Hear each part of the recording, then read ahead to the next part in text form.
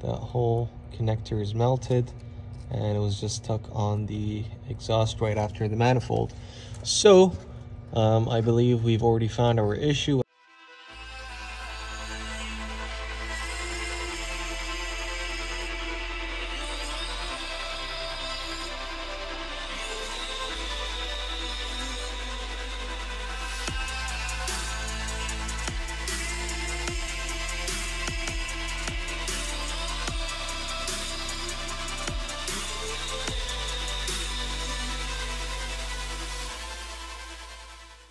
What's up guys, welcome back to another video. Today we are working on a Ford F150 2006 5.4.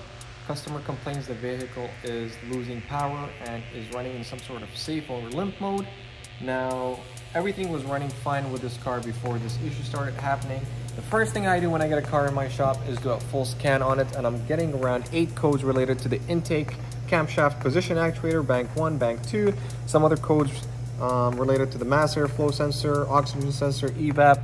Now this does not make sense because these are a lot of failures that just come up all of a sudden. Usually if you have one code that's related to an oxygen sensor or related to an intake actuator or a mass airflow sensor, it could be that the sensor failed itself.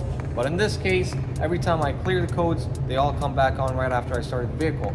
So definitely something is going on with this car. It's taking all these systems down at once. And I went ahead and checked all the fuses. Fuse number 32 is blown, so I went ahead and replaced it with a 15 amp fuse, and the second I started the car, it blows that fuse again. So it tells me there's a short somewhere on one of these systems, and the best thing to do in these cases is go on ProDemand or All Data, whatever system you use, pull up the schematics of the vehicle and see how these systems are working. Are they individual? Are they working together? Are they sharing common grounds or power? So let's go ahead inside, use our Mitchell ProDemand and see what fuse 32 is and take it from there. So here I am on my desktop ProDemand having the schematics open. As you can see, fuse 32 is here. If we click it and see where those distribution is going to, we have one that's going to the evap canister vent control solenoid. The next page takes us to,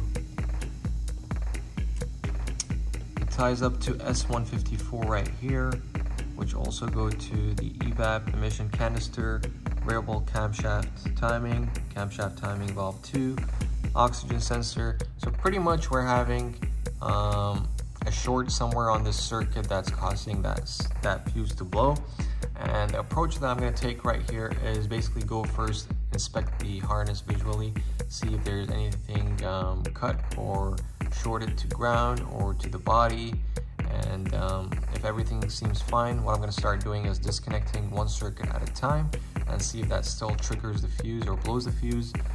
If I disconnect one circuit and it does not blow the fuse, that tells me that circuit that I disconnected is where the issue is. But if it still blows the fuse, then I'm going to go ahead to the next circuit, disconnect this one, and I'm going to keep going until I find where the issue is. So let's go back to the vehicle, inspect the harness, and take it from there. So we're back at the car. You have your evap. One evap is over there. If we look at the harness, I don't see any damages. The loom is good. You want to trace and go down a little bit, make sure nothing is shorted or cut.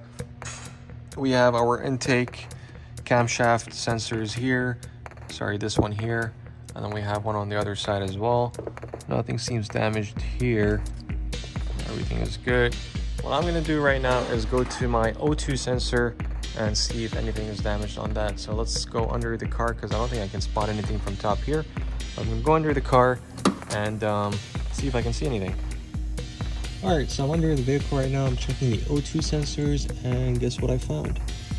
This O2 sensor right here on bank 2 is completely melted and it was stuck on the exhaust, and that explains the short that we have. As you can see here, that whole connector is melted and it was just stuck on the exhaust right after the manifold.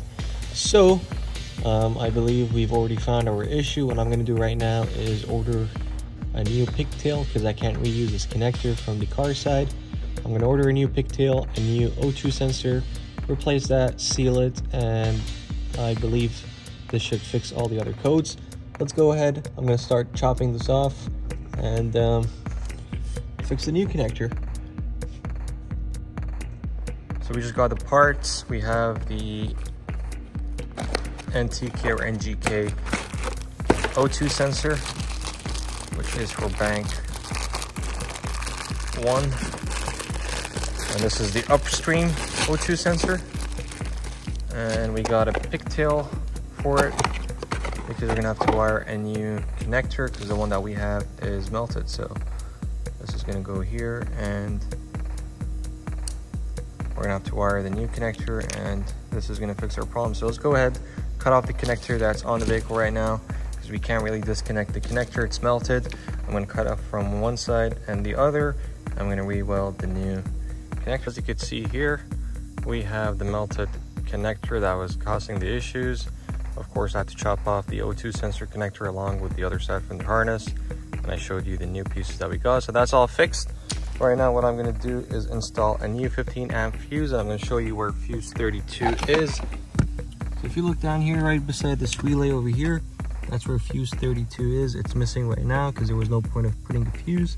And now since we did the repair, we can go ahead and insert a new fuse in there. So there we are. We're going to clear the codes right now. Quick erase. We only have one, which I believe is it's going to say something is not ready, or let's go ahead and go scan it. Readiness not okay, or system not okay. Usually does that when you clear the codes and scan it for the first time. There you go, check if all systems not complete. So let's go ahead, start the vehicle, and see how she runs. And right away I can tell by how the car is idling and RPMs. She's back to normal, because before, when I held it at like 2,000, you would hear it misfiring or sputter. Right now she's holding steady. No misfires. And you can feel the power is back. But just to make sure 100%, let's go ahead and scan the car with the engine running. That way we'll pull the exact codes. Press and release the brake pedal, turn steering wheel half a turn, release, press the overdrive, and we let it do its thing now.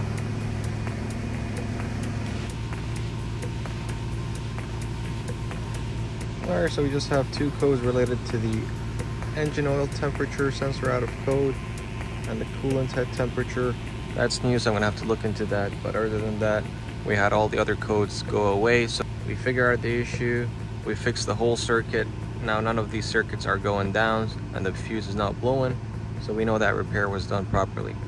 Anyways, I hope this video helps for you guys. If you have any of the P codes that I listed, or any of the codes that was on the screen earlier, this might be your issue. So go ahead and check out your O2 sensor. Maybe the harness was melted onto the exhaust. So once again, thanks for watching, and I will see you guys next time.